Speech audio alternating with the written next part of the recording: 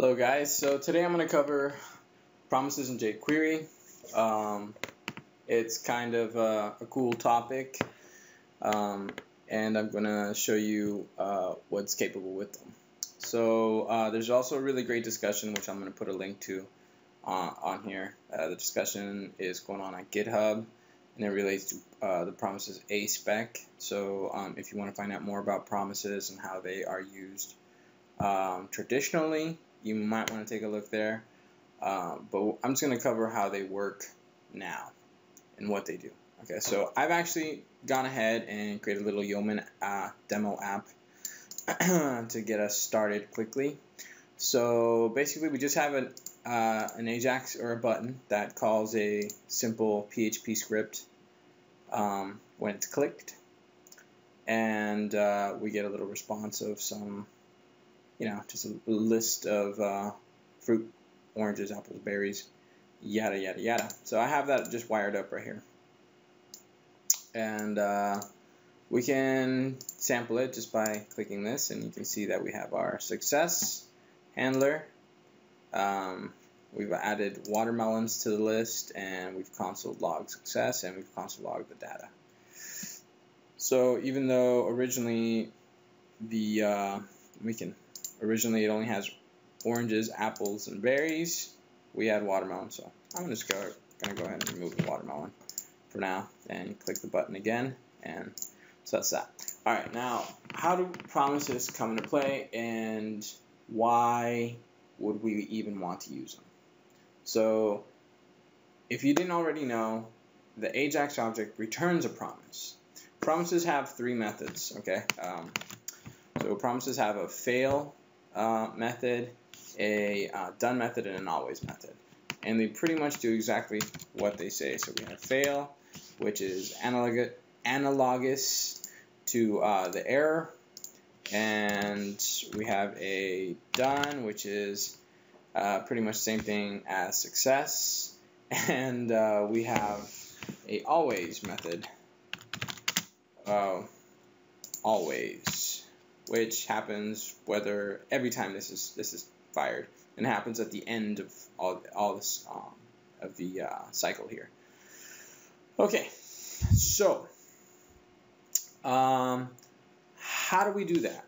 So there's a couple ways. I mean, there's one way of doing that is just creating a promise variable by going like this. Okay, and what we get back is the promise object, so which means we can do a promise, and then we can do our fail method, right? Well, let's go ahead and do a done method, and this expects a callback. I'm going to discuss why we would want to do this in the first place. So I'll inject the data, and we're going to console log the data.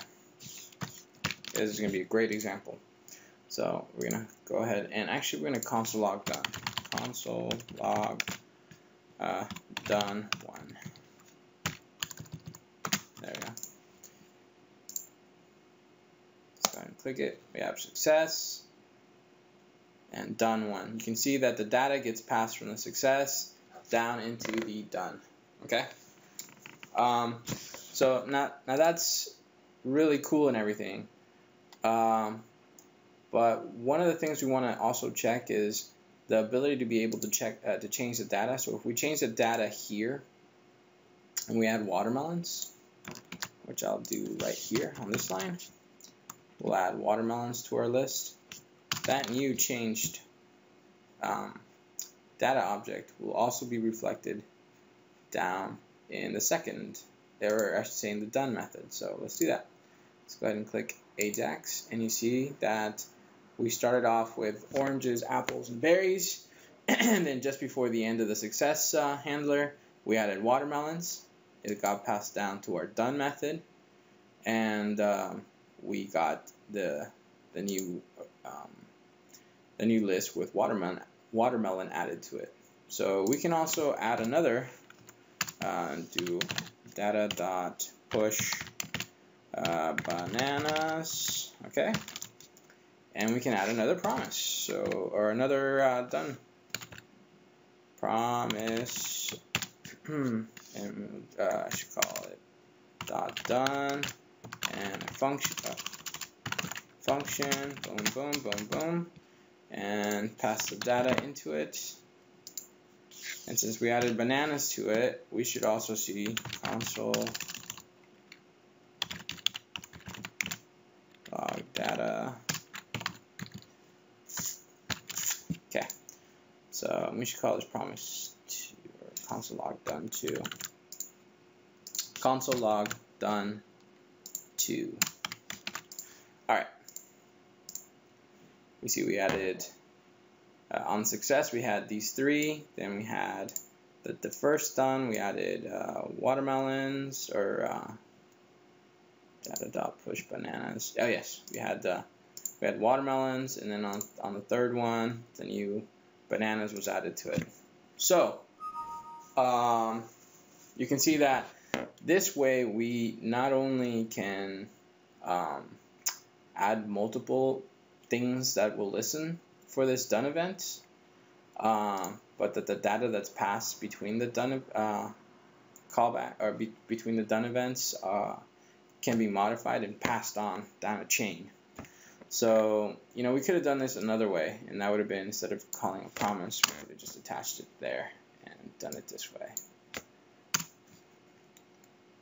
But I personally like the other way. I feel it's like we should remove promise. Do like that. I like the other way though because it looks cleaner. It's just code, looks a lot cleaner. You can just go and it's organized. Okay. So now let's take a look at the always. So promise dot always, and it also takes another callback. And we can let's do console.log always. And this will also take data to it, and console.log data. And you'll see that when we call always, we also get the modified data. Okay? So how is this useful? Why is this useful?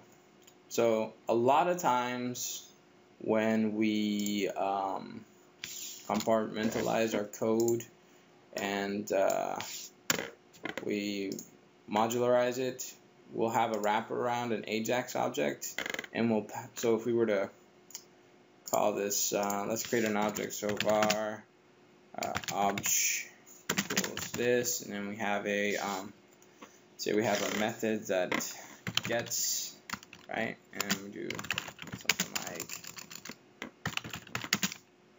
and then we might have our success handler and error handler.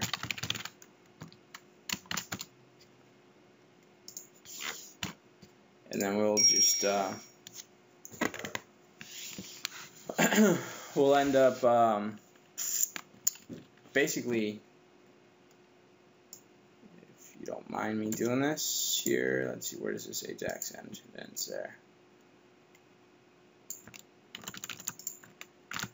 And so sometimes we'll end up doing this. We'll run some code.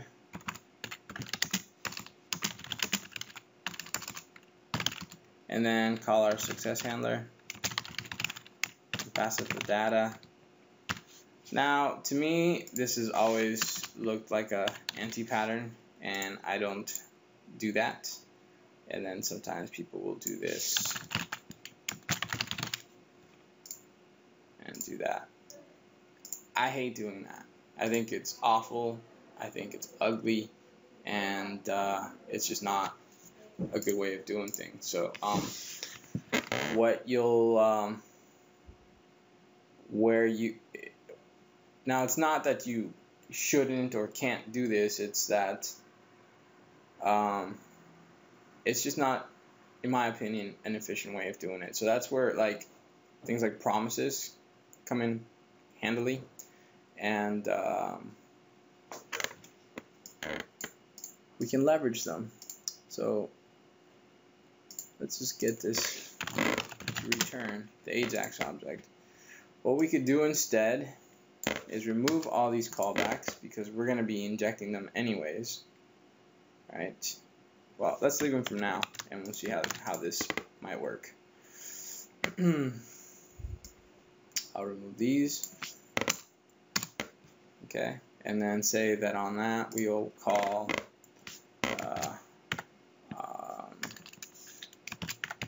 well, let's pretend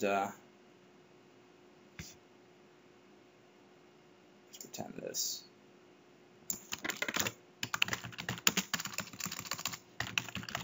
Because this is how I've seen it used. And then we'll do return like that. Okay, so we'll like run some code up here.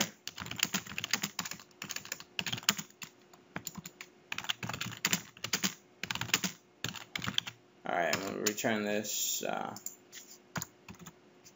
It's for reuse. And to kind of modularize and keep our server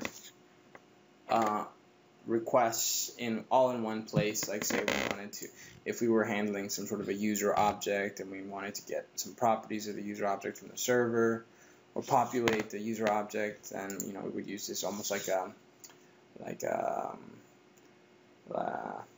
service.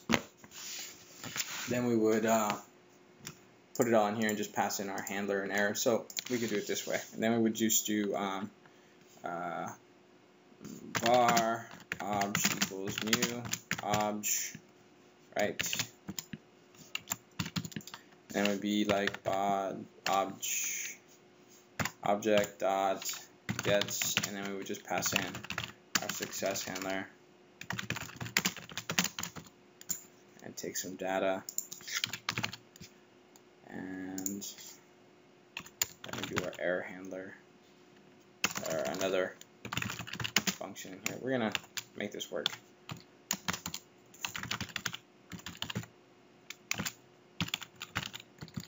Okay. Now you'll see that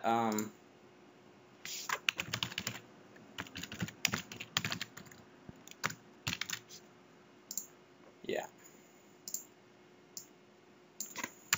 Well, we'll also run some other code in here. So we'll do this data.push bananas like that. Okay, let's get started with this. We'll click it.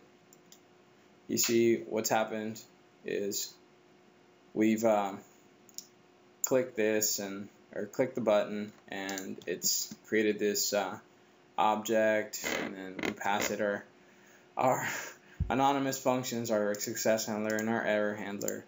But it just looks ugly. So other than just looking ugly, we also, if we ever needed to add any more functionality to this, either before, during, or after, it would be really difficult. We'd have to come in here, and then we start with a lot of coupling and solving. It just becomes messy. So one way of solving this that works really well is to use promise. So if we needed to do anything in here, we might still keep that, but we never do this. And if we had some sort of constant error function that we want to do, some standard error function, we could do it there, and then we could omit these.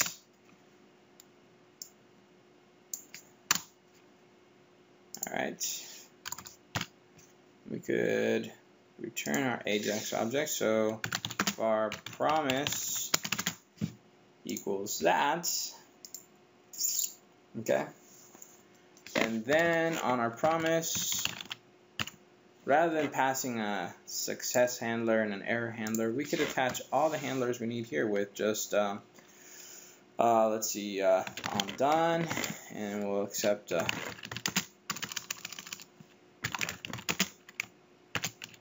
some data in here.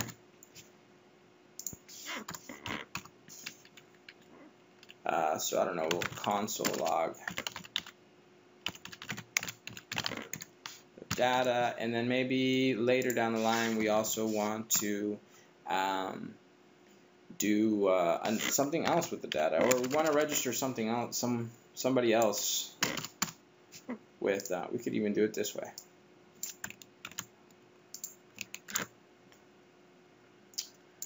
We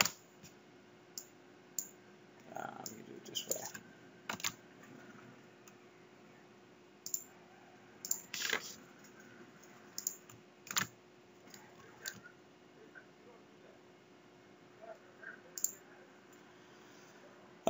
Okay, so we can set up all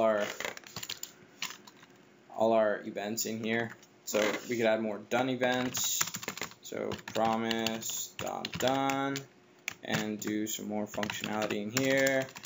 But maybe we wanted to listen for something. Say we wanted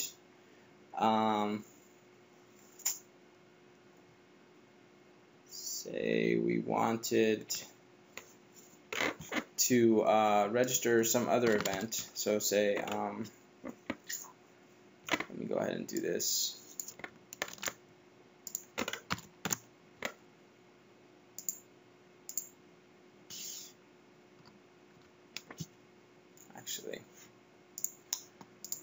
Actually, what we could do is, rather than doing that, we could say we wanted to attach another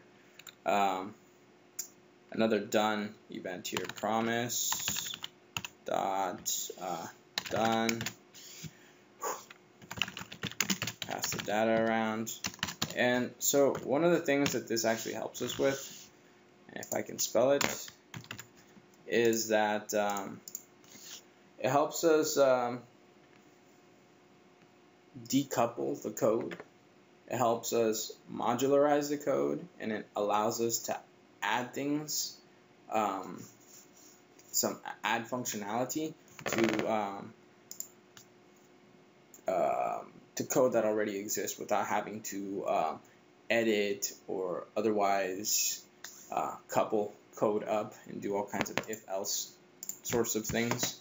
So imagine we most of the time we just want to do this push or some general code in here, and we didn't want to pass in a callback and pass in an empty callback. We would just omit adding any of these dones, and we can handle just the basic stuff. You're done. Just do that. You're done. In fact, you wouldn't even have to do that. You could just do that. Anyways, I haven't gone into the always and the fail, but and I can go ahead and try and do it right now. So promise.fail, and it also takes another callback, and we can just we'll error this out on purpose. Console.log fail. Oops. Let's see. I'll just error this out, servers, and go ahead and get a refresh. We have our fail. We might also have some other code that we want to run in here, or maybe we don't want to have to write an error message. We don't have to, and only add one when we really need it. So I mean, promises do a lot more than this, and I will try to get into all those subjects in another tutorial, but this one's already like 20 minutes, so I wanted to cut it short. But it gives you an idea of what's capable with promises. Another thing that I wanted to show you with promises that I didn't get to show you on this one is setting up promises so that one thing you should know, I should say, with promises is that if an event has already happened, say the done event or the always event has already occurred, and you have a promise attached to it, and a callback attached to that, it'll just trigger immediately. It won't wait.